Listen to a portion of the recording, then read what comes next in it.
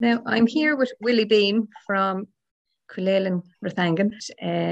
Some stories from Rathangan and from your area in Coolelan.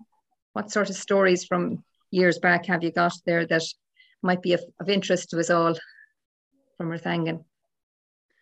Well, there's one story known as the Soldier's Gap, which is just up the road from my home place.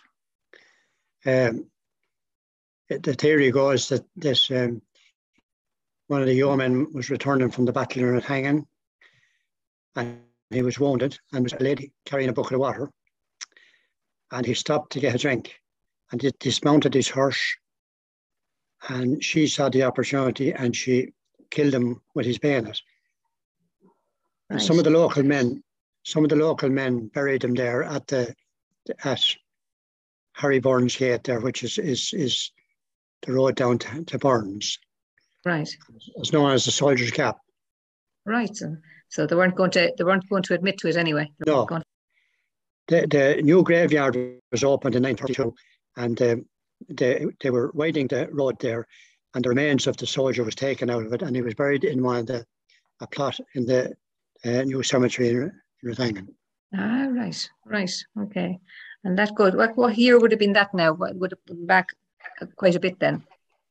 That was in the 1798 when that happened, but it was reburied. He was reburied in 1932. But you have more stories from that area as well, I think, and around that time, haven't you? Well, the field opposite the Soldier's Gap, which is now Jacob's Field, there was an encampment of English soldiers in that field, and some kind of a fever broke out among them, and there was supposed to be 150 of them buried in that field that died. So it was supposed to be haunted, that corner. Right. Okay. So I mean, it was a corner not to be travelled late at night. Yeah. Oh, you couldn't travel it. You'd be afraid of your life, you know. And had you seen it yourself?